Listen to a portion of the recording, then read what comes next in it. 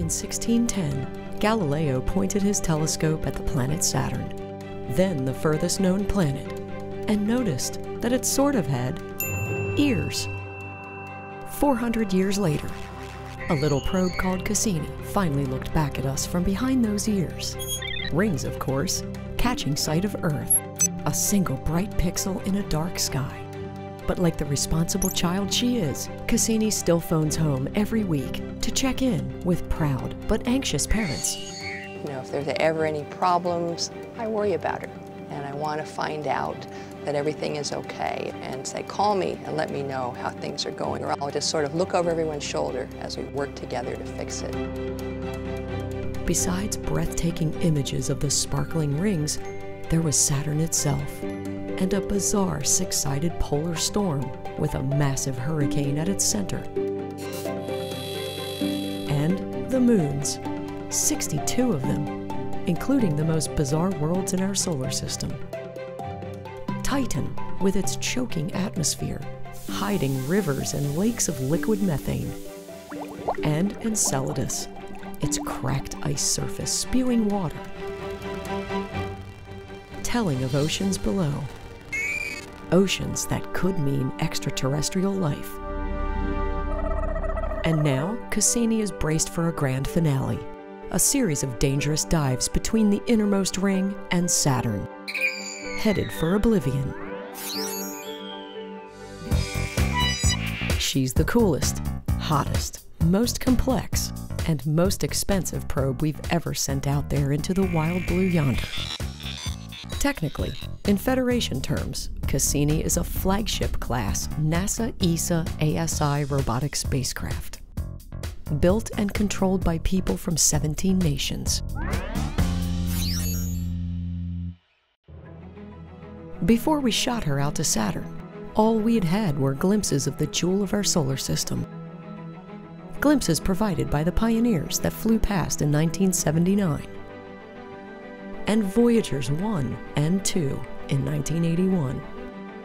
But Cassini would be the first to get to Saturn and stay, and stay, and stay. Slated for a 4-year mission, she just will not give up. And she's still out there, 8 years after her expiration date. And the pictures she's sending back keep bringing scientists to tears. She's rewritten the textbooks about Saturn, the rings, the moons, Titan. So many things have changed because of Cassini. Roll program is in, and liftoff of the Cassini spacecraft on a billion-mile trek to Saturn. Her journey started on October 15th, 1997, as a Titan 4B Centaur rocket tore into the night sky, bearing the precious bus-sized probe and slinging her into a crazy 7-year flight path. She went pinwheeling through the inner planets, starting with 2 loops around Venus, and once around Earth 2 years later.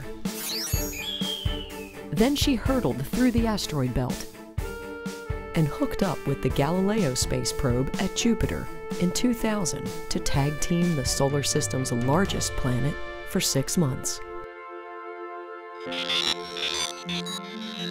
Finally, in 2004, Cassini started sending back her first detailed pictures of Saturn as she made her approach, capturing 2 massive storms joining to become a single one, and snapping pictures of 2 new moons. Cassini then winged by the bizarre little Phoebe, probably a primordial rock from the birth of our solar system, snagged by Saturn's immense gravity.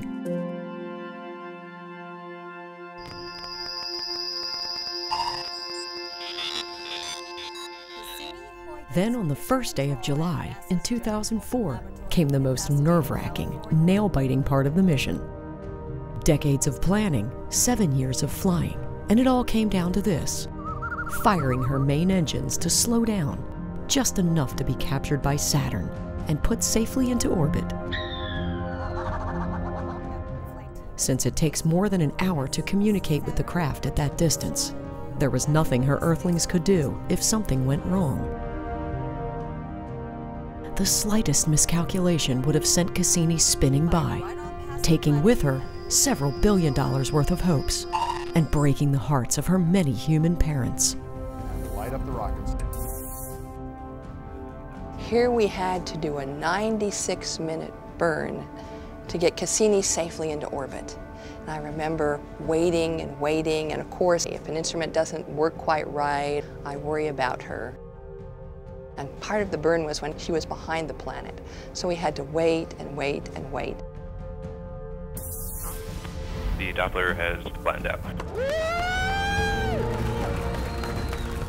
Finally, that signal came out, and it was just exactly on the plot.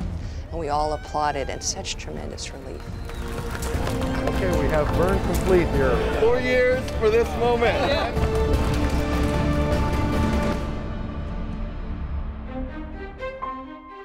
Now began a decade of orbits, a tango of discovery, unlike anything any spacecraft had done before. Skimming Saturn's moons and rings, and getting her dance partner ready for its close-up. Saturn itself was ablaze with storms of unimaginable force. The place crackled with giant lightning strikes. A gorgeous aurora at the South Pole, created by its enormous magnetosphere, and invisible explosions of charged gases through that magnetosphere that Cassini made visible. This magnetic envelope of the planet and how it breathes continuously and how it rotates with the planet. So we have thousands of movies now of an environment that to our eyes is invisible. The rings were even more dazzling than any had imagined, stretching across hundreds of thousands of miles, yet sometimes only 10 feet thick. They're made of particles of pure water ice, some microscopic, some the size of mountains.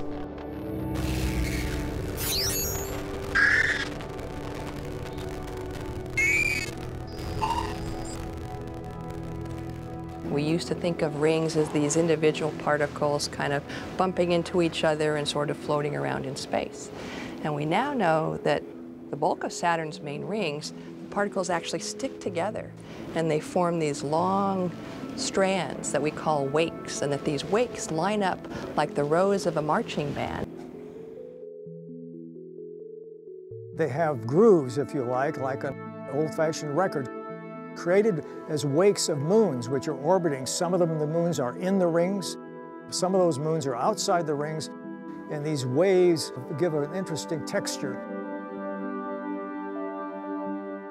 They break apart and they reform, so there's this beautiful cosmic dance going on inside the rings. For the next 8 months, Cassini whirled back and forth across an unimaginably beautiful spacescape.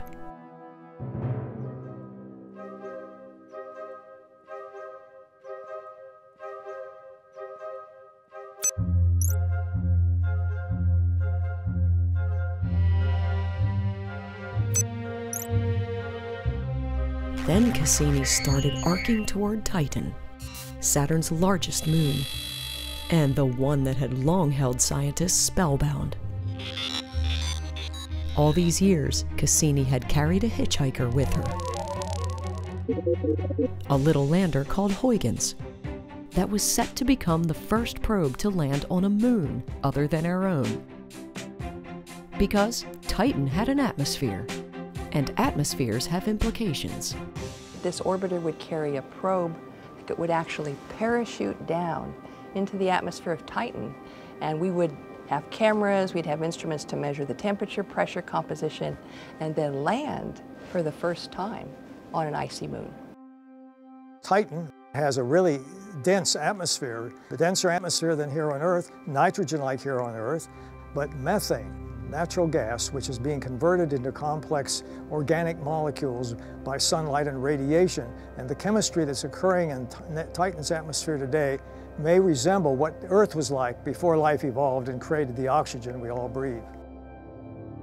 We want to understand when you have organic materials sitting on the surface of a moon for millions or perhaps billions of years, what's in there? On Christmas Eve, 2004, Cassini cut the apron strings on the little Huygens craft, the brainchild of the European Space Agency. 3 weeks later, scientists around the world held their collective breaths as the little craft dropped toward Titan's surface. You could almost imagine if you're riding along with the probe, you go slam into the atmosphere of Titan, a giant parachute pops up, and now the heat shield falls away and your instruments are dangling there. And you're basically sort of sensing and smelling and measuring the atmosphere around you, and your cameras are looking around to the sides and looking down. We just saw more and more haze and fog and haze and haze until finally the probe broke through that haze and we got to see the surface of Titan for the first time.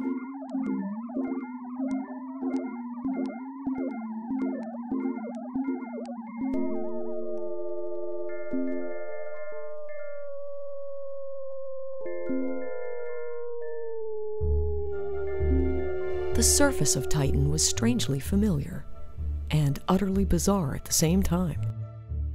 The little craft seemed to have landed on the equivalent of a mudflat or shoreline with little ice pebbles scattered around. But on the negative 350-degree surface of Titan, these pebbles were made of methane ice. The nearby lake, a lake of methane. And then Cassini went into orbit around Titan and revealed with his radar system that there indeed are lakes of liquid natural gas and other molecules on the surface of Titan. They evaporate, just like here on Earth, create clouds of methane which rain back on the surface, creating rivers of liquid natural gas and lakes. Like water on Earth, that rain had cut channels and gullies in the moon's surface. But there were dry formations here too, including dunes that stretched for miles and miles, reaching 100 meters high, and 3,000-meter mountains, suggesting tectonic forces at work here, similar to those on Earth. That methane, that gas that's in your stove, plays the same role on Titan that liquid water plays here on the Earth. You could have methane as a gas and form clouds. You could have methane rain that falls on the surface, and that's what created huge seas about the size of the Great Lakes on the Earth. Could there perhaps be some very interesting life in the lakes on Titan? After the long-anticipated excitement of Titan, Cassini headed for a close look at a tiny moon called Enceladus. No one thought this shimmering little ball of ice, barely 300 miles across, could rival Titan scientifically, but they were wrong. Its sparkling surface is ridged and cracked, and seemingly scraped along its southern pole. Here, these strange blue cracks, dubbed tiger stripes, 75 miles long and hundreds of feet deep, resemble fault lines on Earth. The cracks were about to get stranger and far more thrilling. Cassini's thermal sensors picked up heat coming out of the ice ball, 200 degrees warmer than the rest of the planet. Enceladus is a small icy world in orbit around Saturn. It's the whitest object in the solar system when we flew by it, and yet it has a lot of geologic activity evident on its surface, so something was happening there. Pirouetting to take a look back at the cracks silhouetted against the sun, Cassini captured giant jets of water, spewing hundreds of miles out into space from the tiger stripes. They shoot out at 1,200 miles per hour, vaporizing and then freezing. It was a stunning moment. It has this tidal forcing that's squeezed on it, kept the ocean a liquid. And what happens that's so neat at Enceladus is that there are actually 4 fractures at the South Pole, and jets of this water and ice come squirting out into space. And we had no idea. Back on Earth, Cassini's stunned controllers quickly reprogrammed the probe to fly right through the jets, collecting particles. And what they found was even more stunning. Organic molecules, the basic building blocks of life. Because the geysers are erupting and they could guide the spacecraft very close, they could actually fly through it and look to see if there's water there, and there is water, and looking for the chemistry that's there. Enceladus is really special. It's giving us free samples. And so Cassini has multiple times flown through. You can imagine it's sniffing the gas and getting coated with these icy particles, and some of them come in our sample and we know their composition. To our surprise, we found out that in looking at the particles, the ocean was salty. And it was salty and had a very similar pH to our own ocean here on the Earth. Here on Earth, wherever there's liquid water, whether it's deep in the ocean and very hot, or in rocky places or in ice, there's microbial life. So it certainly suggests microbial life could have evolved on Enceladus because it has all the properties that the Earth had when life began here. And so if we go back with more sophisticated instruments, perhaps with the free samples, we could answer that question. Enceladus held another shocker for the scientists. Most of the water spewing out of its south pole falls back onto the planet's surface. And you could imagine standing on Enceladus, putting out your hand, and there'd be this gentle snow coming down all around you. But the fastest moving particles break away from the moon. But the very tiniest particles, things that are like smaller than the diameter of a human hair, they escape from Enceladus's gravity and they go on to form a ring called the E-ring. The indefatigable probe wrapped her original 4-year mission in 2008. During the next 2 years, Cassini zipped past Titan 26 times. And Enceladus 7 times. Dione, Rhea, and Helene each got a single royal wave from the probe. It would be years later, in 2013, that Cassini flew behind the rings and looked back at Earth, our home planet, a single pixel in the vast solar system. Today, Cassini is still at it, making her whirling visits to moon after moon, ring after ring.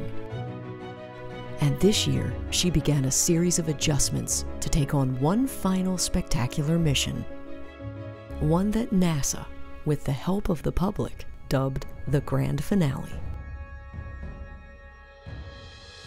In late 2016, the spacecraft began a daring set of orbits that took her high above Saturn's North Pole, flying just outside its narrow F-ring.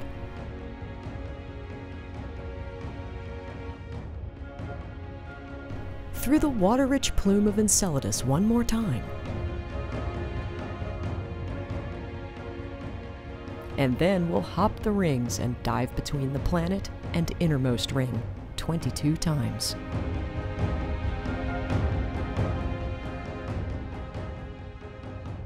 They found that if we fly by Titan in just the right way, we can actually jump from just outside the rings all the way across the rings and dive through a gap in between the innermost ring and the top of the atmosphere. Now this gap is only 1,000 miles wide, and we're going to spend 22 orbits diving through the gap. Then, in a bittersweet finale in 2017, Cassini's NASA controllers will send the craft plunging into the maelstrom of the gas planet itself, guaranteeing that it will be incinerated and vaporized. They could have parked it in an orbit around the planet nearly indefinitely, but that would have involved an unacceptable risk. The probe could eventually get snagged in the gravity well of Titan or Enceladus, where extraterrestrial life may be getting a foothold. It's possible that despite all this time in space and the extreme conditions she has faced, little Cassini could have hardy Earth microbes clinging to her. She'll be torn apart, a giant fireball going through in Saturn's atmosphere. And if you think about it, as she disintegrates and melts, her molecules will become part of Saturn. And so it'll be a very wonderful ending for this spacecraft. She studied Saturn, and her end is going to be with Saturn. It'll be a very sad moment. She isn't just, bits of metal and wires and things. She's really the hopes and dreams of all of the scientists and engineers and all of the people who put her together. And so when I go and look at the night sky after the mission ends and I see Saturn, I'll see Cassini, because she'll be there.